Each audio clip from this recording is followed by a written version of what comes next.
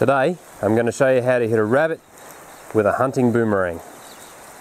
Take me out in the garden with the beetles and frost. Take me to the back door to see the geckos and moths. Get me down on the ground to see the spiders' fangs. Just get me outside with my boomerang. Get me outside with my boomerang. Throwing a boomerang at a moving target and hitting it is actually quite a skill. It took me a couple of years to perfect, but if I can show you some of the things that I learnt along the way, I can fast track you to hitting your own moving targets quite quickly. Now, in my last episode I showed you how you can make a boomerang, a hunting boomerang that is, and that was the one that I made there, but it turns out this one doesn't fly very well. There's not enough of a kink in the end, and I couldn't help that with the branch that I started with. It didn't have enough of a bend. But I found another tree, and it's a different type of tree. It's got a Strickland's gum, and I think the wood's better anyway. It's a dense, heavy sort of a wood, and I'll be throwing this boomerang, and I'll be throwing this one as well. This is an old one made out of black box wood that I made about 20 years ago. So I must have been about 2 or 3 years old. Now, I'll be using a real rabbit drawing. This one we'll call Polymer Jack, and he's going to move along with a little help from a long piece of string. So without any more mucking around, let's see if we can hit it. Now, before I throw the boomerang though, I must mention that it's a good idea to bring your eye-hand coordination up to speed if you want to get into boomerang throwing yourself. So take up a sport like tennis or badminton or squash or some sort of racket sport, or another sport where there's a ball and you've got to catch it and hit it and that type of thing. It just brings your eye-hand coordination up much more sharper, which you're going to need if you're going to hit moving targets with a boomerang. Another good way to bring your eye-hand coordination up to spec is to just throw a ball at a wall. Maybe a tennis ball or some other spongy ball, and a golf ball. Different types of balls is good because it just changes things up and sharpens your skills a bit more.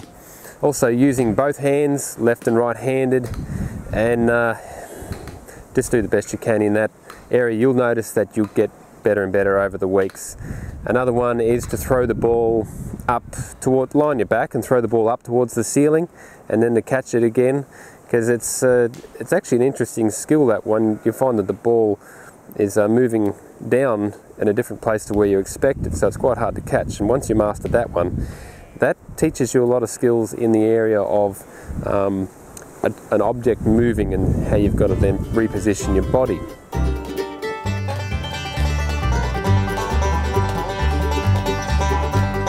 Hey dog, quit barking at me. Hey dog, quit barking at me. You'll never see this face again. My work's through, my money's spent. So hey dog, quit barking at me. Hey lady, you lost your pearls. Hey lady, you lost your pearls. Now when it comes to throwing a boomerang, you've got to first of all throw it at a stationary target. That just takes the pressure off having to hit something on the run while you learn your correct action. Now you've got to pick up the boomerang at the long end, and the short end is for the top, and you face it seemingly away from you, so that kink at the top points away from you when you throw it. It just flies a lot better when you throw it like that rather than like this. Now if I was right-handed, I'd be holding the other end like that with its kink facing away from me that way, and this would be the long end and that would be the short end. Now when you throw it, you've got to get a good hard grab of it. I like to have my hand in that position there with my fingers sort of just slightly up, and after a few dozen throws, I'll notice that the bruise on my hand is about there, so that's where you're grabbing it, placing it in your palm in that position through there. Now when you throw it, you've got to throw it parallel with the ground.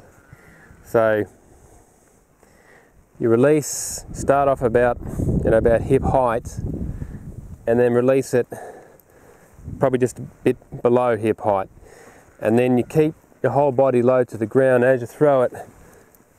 That will keep the boomerang flying at a height in the ground where, well, height from the ground, where you're more likely to pick up your target because it's traveling at its height for a longer period of time.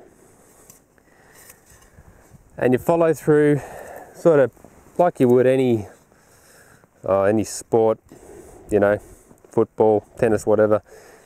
You're continuing with your follow through with your body. That keeps your accuracy there and also stops injuries too. So let's have a go at the real thing now. And I might mention too that these boomerangs, hunting boomerangs, they're designed to go absolutely straight and not come back. Because if these things come back, it'll be the first and the last time you throw them. And I wouldn't recommend anybody to do that. Now when it comes to throwing a boomerang at a moving target, there's a few extra things you've got to consider. First of all, that when you watch your target, you have to make an educated guess as to where it's exactly going to go. So usually with a rabbit, they're running in a straight line. As long as there's no obstacles in the way, they'll keep going straight for their burrow or their bush that they're running into. So you can pretty much guarantee that they're going to go a general direction. Next is that when you throw it, your body has to move with the direction that the rabbit is going and at the same speed. So if a rabbit's over there, it's running, rabbits usually run at about 60 k's an hour at top speed. So your body follows the rabbit. So it picks up the speed of the rabbit, and as you release, that boomerang will follow the rabbit as it's going. So you might be releasing the boomerang, I don't know, 10 meters in front of the rabbit by the time you let it go, and the rabbit will actually sort of catch up to the boomerang, not the other way around. It's weird how it works out like that. So I'll do that now. I'll throw it at Jacko, who'll be over there near that tree, and when I release it, you'll watch, it takes I don't know, a second or two to get to him, and I should be able to hit him. Let's see how we go. Okay, Jacko. Hey lady, I don't have your pearls. Hey dog, quit barking at me. Hey dog, quit barking at me. You'll never see this face again. My work's through, my money's spent. So hey dog, quit barking at me.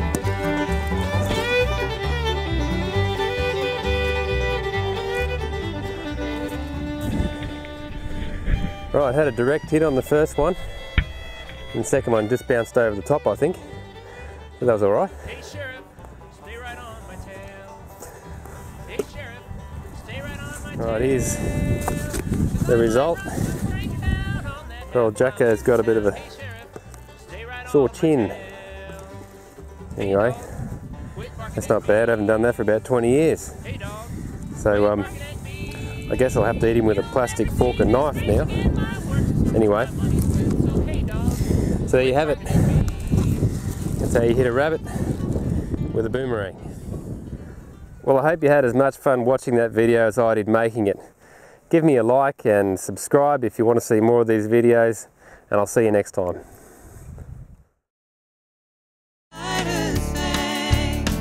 Just get me outside with my boomerang. Get me outside with my